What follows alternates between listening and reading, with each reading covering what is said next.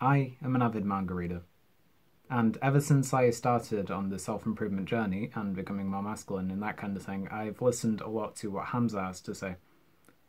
And Hamza has said over and over that anime is bad, don't watch anime, if you do so, you're a Jeffrey, you're a loser, etc. And that may be true.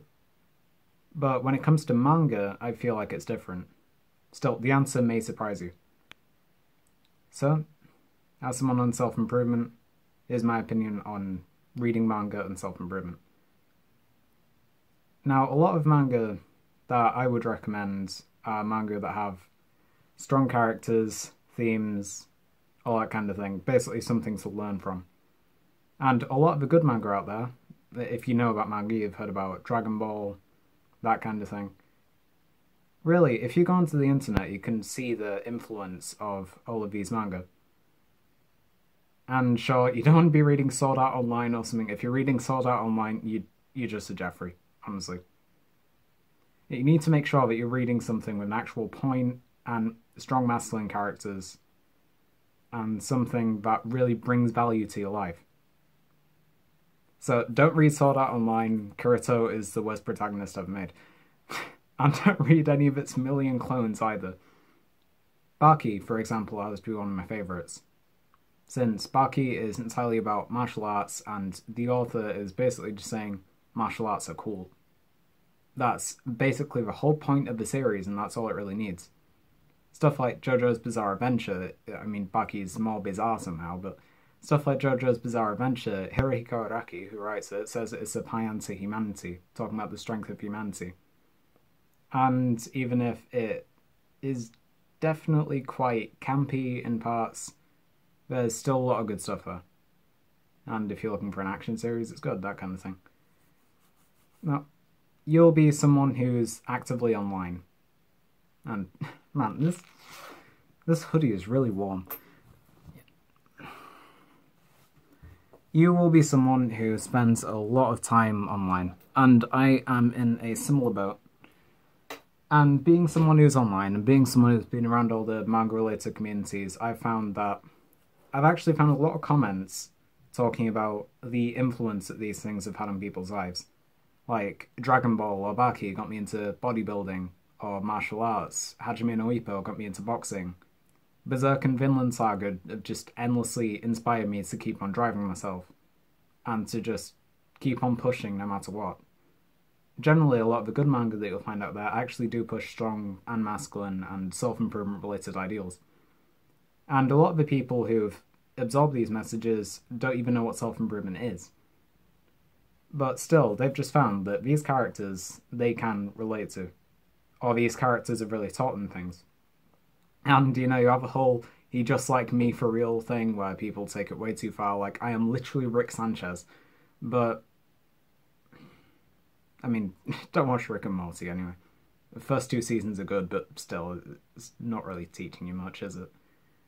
Anyway, this is about manga, so I need to stop talking about Rick and Morty. So there are people like Jax Blade and Logan Chitwood, where Logan Chitwood, his whole entire career is just being a good dad and pretending to be Yuichiro Hanma. And he's actually a good dad, so you don't need to worry about him abusing his children or anything.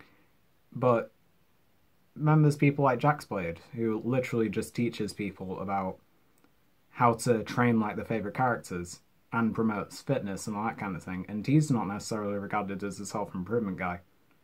But through manga, and I mean, he was motivated into becoming somewhat of a bodybuilder by Dragon Ball.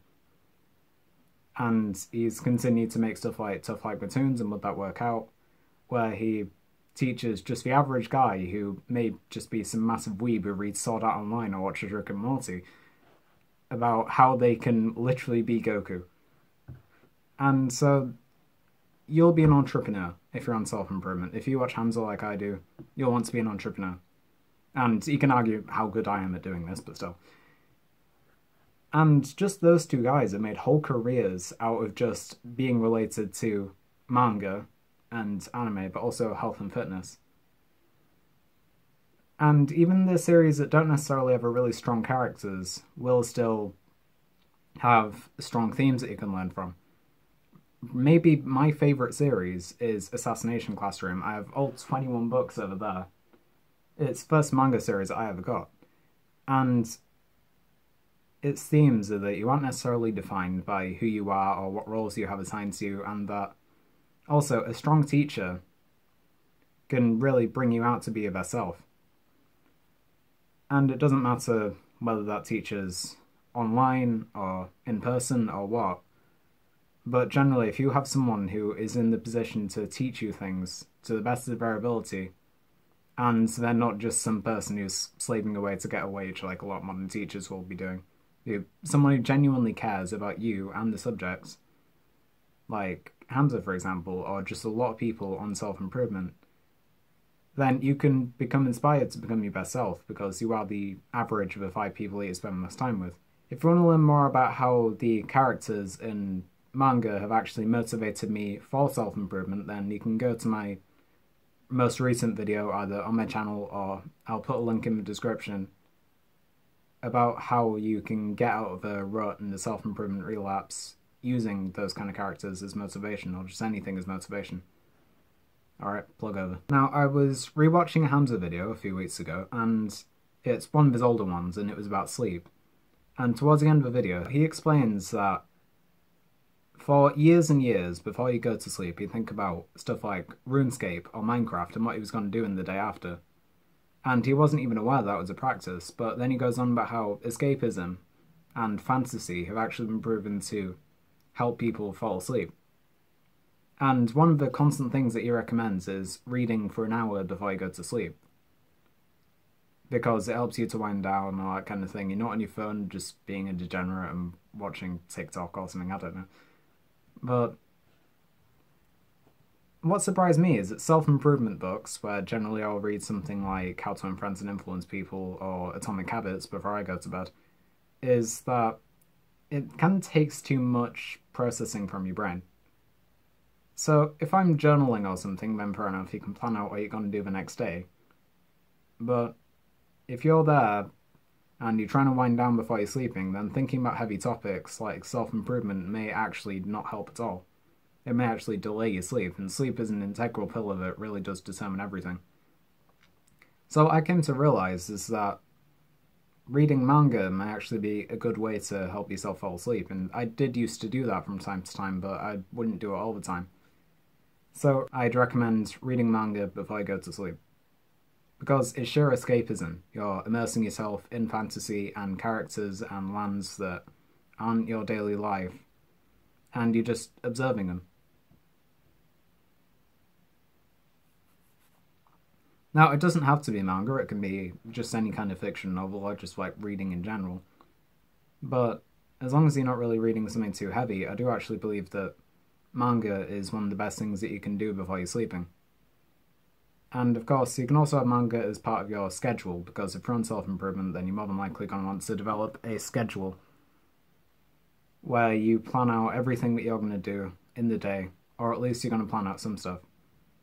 And if you're going to read manga, then I'd recommend that since it's escapism, it's fantasy, it's all those things, I'd recommend that you plan manga into your schedule.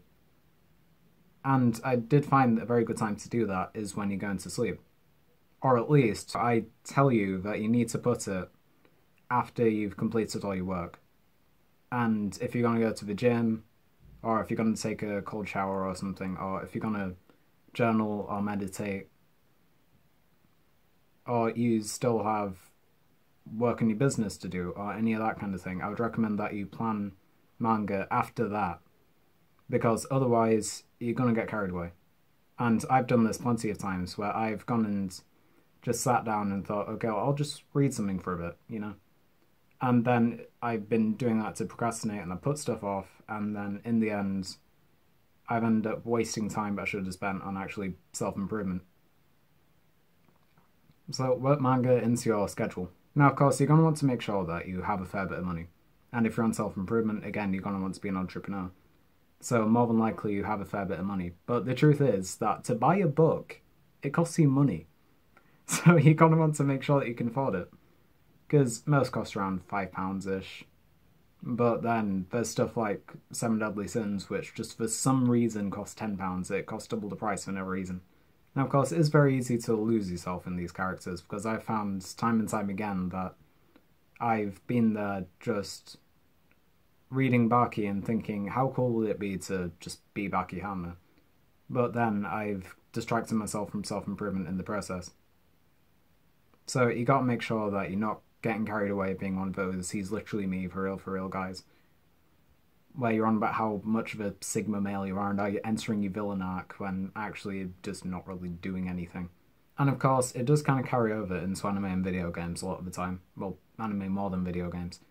But what's important about manga is that it's not hyper-stimulating like they are, where it doesn't really involve as much participation from you, while you're not there thinking, ooh, pretty pictures. But you're there just reading a book full of still images and text. It really doesn't have as much of a capacity on the brain, but also I find that it usually isn't as addictive. I mean, you can get carried away reading manga, but it's usually not as addictive as when I get distracted watching about 4 episodes of Hajime no Ippo in a row because there's about 70. Like, I still watch a fair bit of anime, and when Baki Hanma Season 2 comes out, you already know that I'm going to be watching that. But what I've found is that manga is a good tool to help yourself to distance yourself from anime a bit. Because, like TV shows and movies in general, it's a lot more stimulating. And luckily, I'm already as far away from video games as possible. I don't really play games anymore. The other day, I actually thought, I may need a bit more balance. I'm going to play Team Fortress 2 today, and just never really got around to it. It may feel impossible, but if you just keep on disciplining yourself, like anything, it always passes. Soon it just feels like absolutely nothing at all, you're just absolutely fine. And manga I do feel is a good tool, since if you just get yourself to sit down and read, then that's gonna, well, probably take more time, but it's also just gonna distract you far less, and you're gonna get more invested in that than getting carried away watching anime and that kind of thing. I'm not going to be one of them guys that makes excuses about finding a balance. I get that I'm being a Jeffrey by going and watching Hajime no Ippo or watching Baki Hanma Season 2 when that comes out. But I do find that manga is a good tool to try and gradually distance yourself away from it. And no, just because you're reading Dragon Ball doesn't mean that you get to go and play one of the video games. Come on, you're better than that.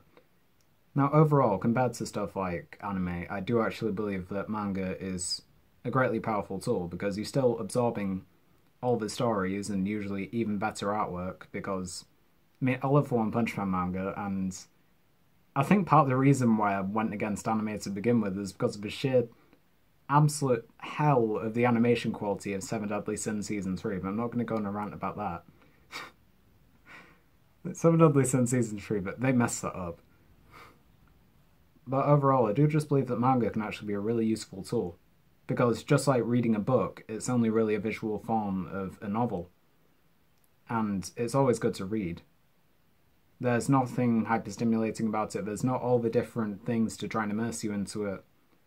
Like the sounds and the colours and all that kind of thing. It's just art, really. Manga is art.